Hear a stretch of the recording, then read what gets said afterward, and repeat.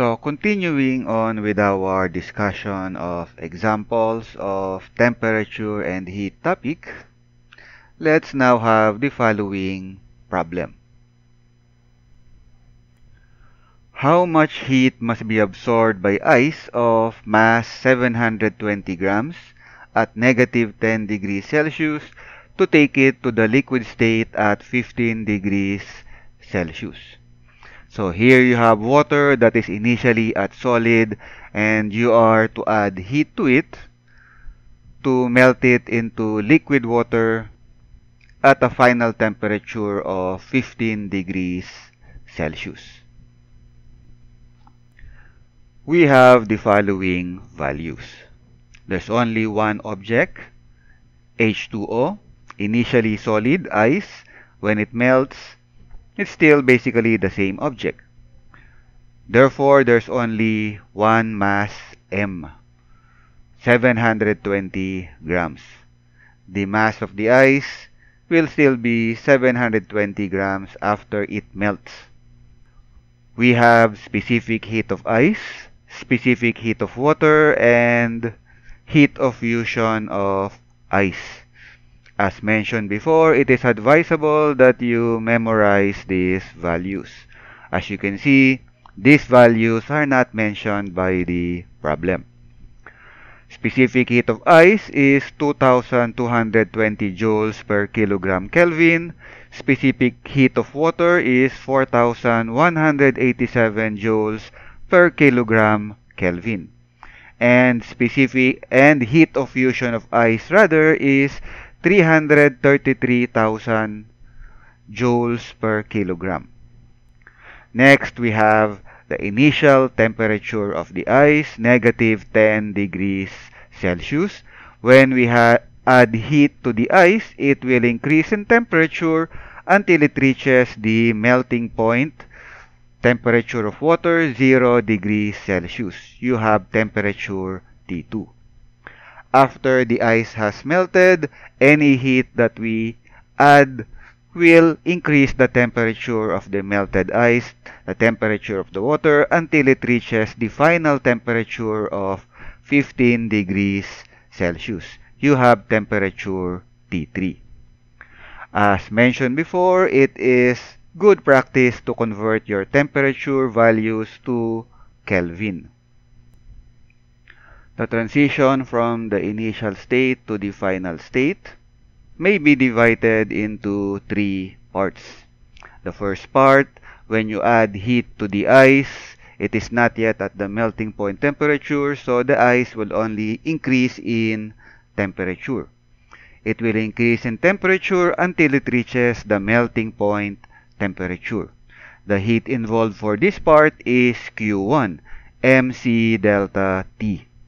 And we are able to calculate Q1 to be 15,984 joules. The next part, when you continue adding heat to the ice, it is already at the melting point temperature. The ice will melt. You have Q2, mLF.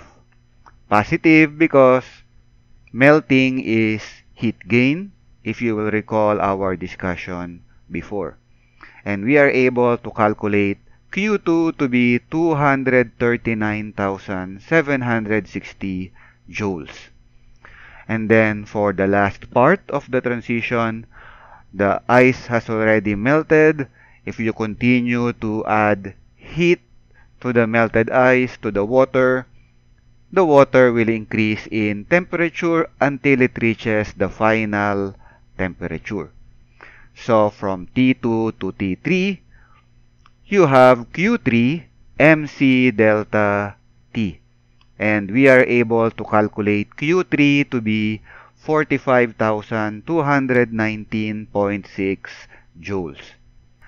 The total heat needed, therefore, is Q1 plus Q2 plus Q3, and we are thus able to calculate Q total.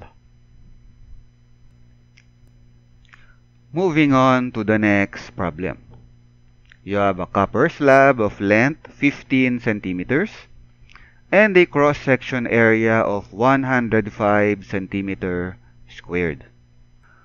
One side has temperature TH is equal to 125 degrees Celsius, and the other end has a temperature TC is equal to 10 degrees Celsius. Heat will then flow from higher temperature to colder temperature to lower temperature. So heat will flow from TH to TC. How much heat is conducted through the slab in 30 seconds?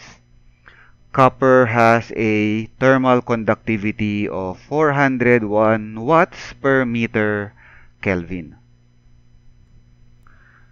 So now we have the following values. Let L be the length of the copper slab, 15 centimeters.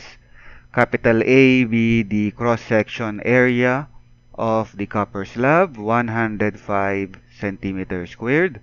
And of course, you have TH and TC. Again, it's always good idea to convert your temperature to Kelvin scale. Time elapsed is 30 seconds, and the thermal conductivity is given by 401 watts per meter Kelvin. So heat will flow from hot to cold, and since this is a solid object, a copper slab, you have thermal conduction.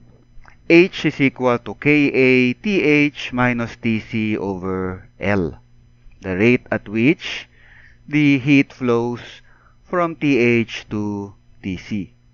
And the general equation for H is total heat transferred Q divided by elapsed time T. So you have Q over T is equal to Ka Th minus Tc over L. Plotting in the values, you see that the only unknown quantity is capital Q, the total heat transferred. And you are able to calculate Q to be 2914.833 joules. And now we move on to the last example. Consider the figure shown. It is a figure of a wall cross-section. The cross-section is comprised of 4 layers, layer A, layer B, layer C, and layer D. And according to the problem, the thickness LD is twice the thickness of layer A, LA. And the thermal conductivity of layer D is 5 times the thermal conductivity of layer A. Kd is equal to 5 Ka. The temperature at the surfaces of the layers, you have T1, T2, T3, T4, and T5. T1 is 25 degrees Celsius, T2 is 20 degrees Celsius, and T5 is negative 10 degrees Celsius. Determine the interface temperature T4. So we have T1, 25 degrees Celsius, T5, negative 10 degrees Celsius. The heat will flow from hot to cold from T1 to T5 as shown in the figure. We can also see from the figure that our materials which are solid, so this is thermal conduction. We see that the layers are arranged in series, one after another. As such, there's only one heat transfer rate through the whole object, through the wall. H, overall heat transfer rate, is equal to HA is equal to HB is equal to HC is equal to HD. Heat transfer rate in layer A is equal to heat transfer rate in layer B, and so on. Clearly, the problem is comparing layer A and layer D. So we have HA is equal to HD. HA is KA T1 minus T2 over LA, whereas HD is KDA T4 minus T5 over LD. There's only one cross-section area, A, for this problem. Substituting the relationship between LD and LA as well as KD and KA as described by the problem. Again, LD is equal to 2LA, while KD is equal to 5KA. Simplifying, we see that the only unknown quantity left is temperature T4, which is what the problem is asking for. We are able to calculate T4 to be 265.15 Kelvin or negative 8.00 degrees Celsius. And that's it for our discussion of the examples.